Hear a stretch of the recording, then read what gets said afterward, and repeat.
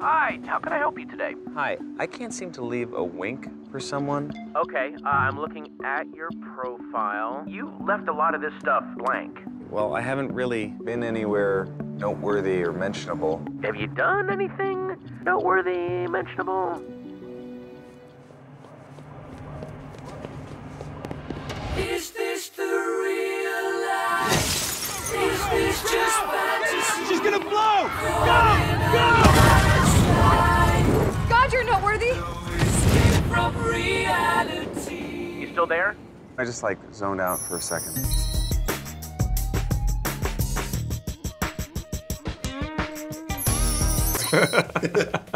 How's it going, man? Good. How are you doing?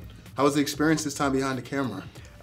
It was great. It was a all-encompassing, full experience. So what do you mean? How? Why? Just been working on the movie for a long time, and there was a lot of different movies within this movie. There was the reality, there were the fantasies, there were the trip out into the world. So there was just a lot of different areas to focus on. A lot of moving parts this time. Yeah, which was fun and really challenging, and it was a great experience, a really great bonding experience with all the people that made the movie together. Okay.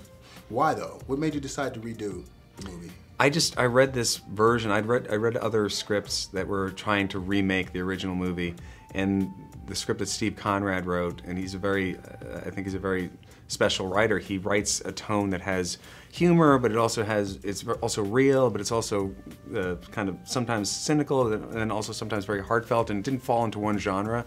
And he was exploring the idea of this character that, to me, related a lot to the original short story that Thurber wrote. Okay, so you like the link that this took more to the actual story than the it wasn't trying to remake this classic musical comedy that I don't think you can really improve upon for that genre of movie. Hey, nice. Now, one of the things in this movie is the character sort of has a different sort of relationship with his dad, and of course, your dad was in the business for forever. Mm-hmm. What's the greatest piece of advice he ever gave you?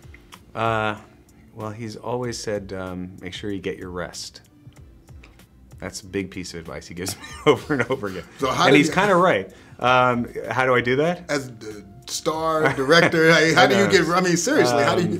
Ambien, no. I'm not good on Ambien. No, what else? He's just, he's been a supportive dad. Both my parents are incredibly supportive. I feel very fortunate. They supported me and my sister in doing what we wanted to do in life, and being in show business, I think they knew the ups and downs of it, but they were always there for us. So they prepped you for it very well. Yeah, just by their example. They're really hardworking and very talented and good, just generous, good people. They set that example. Okay.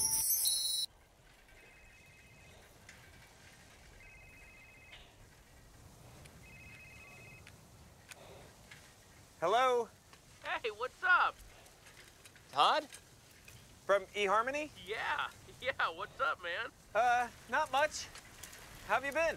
Good. It's early here. I just got up, man. I was thinking about you. Where are you? Los Angeles. Hey, so your profile still hasn't received any winks, even though I put that you've been to Phoenix. Oh, I jumped out of a helicopter yesterday into the ocean and had a shark fight. Listen, I was mentioning before, people who daydream too much, they're not content. No, it was real. I really did. Really? Then I'll put down adrenaline junkies. What kind of a shark? Was it like a... Hey, Todd, I can't really talk right now. I'm on my way to a volcano. What the... Well, much like the character, what's that one thing still out there that you're chasing, dying to do, that you haven't done, that would just thrill you to death? Wow.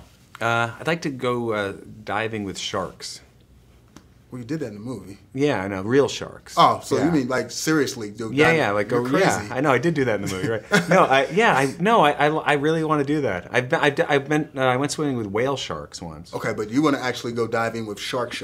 Sharks, but I could be in a tank. Okay, all right. I'm glad you prefaced that. I'd be in a cage. Okay, but still, that's what you want to do. Yeah. You throw the raw meat and the blood floats just to around get to get their attention. Yeah. And hey, hi, shark. Frenzy action. Okay. Yeah. You can do that. That would not be on my list, but have fun at that. I'm sure your insurance policy is a little better than mine. I don't know. Maybe I can check up on it. I don't know. Right. So, like the character, as a director, actor, you have to have a pretty creative imagination. Do you find yourself daydreaming a lot in real life? I don't tend to. I tend to just zone out a lot. If I'm not paying attention equals daydreaming, I definitely do that.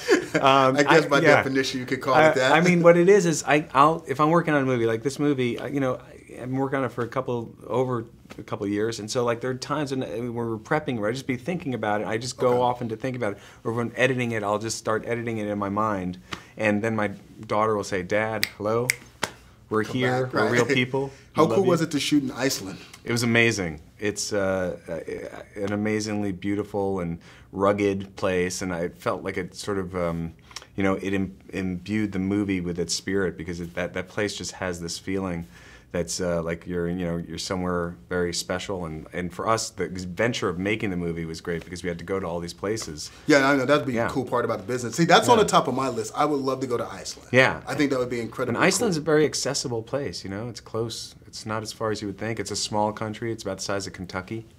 You can drive around on a motorcycle or something. Yeah, now you forced me to have to put the graphic of Iceland and Kentucky. So right, there you go. Can have the reference, number one, of what Kentucky even looks like and how large it is. And there's only about 500,000 people in the whole country, too. So that's cool. All right, it's at the top of my list. I'm headed there. A couple more of these interviews. Money in the bank. All right. Thanks a lot, man. Great movie.